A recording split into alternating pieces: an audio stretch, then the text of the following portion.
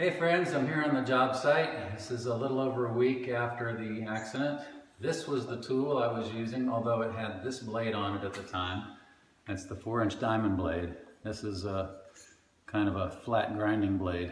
They must have been using it for some other purposes, but this was the blade that was on it. When I was cutting about right here, making a cut this way on a piece of cement board, and it bound up and somehow slipped and landed down there and somehow missed everything of major importance and sliced my leg about 6 inches long right there.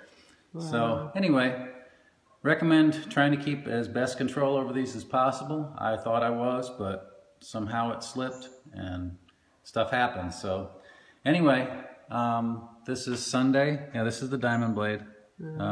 Sunday. Check that out. Wow. And yeah, amazing that did what it did. But anyway, this is Sunday about 4:30 in the afternoon. Accident happened a week ago Friday. So I'm supposed to get my staples out on Thursday. Anyway, so this is the place. The Ace is the place of the helpful hardware man, as they say. But things have been moving along since I left. I got the fireplace pretty close to stamped and getting ready for the last little bit of stamping on the other side of it. And we'll get some pics and we'll be ready to go.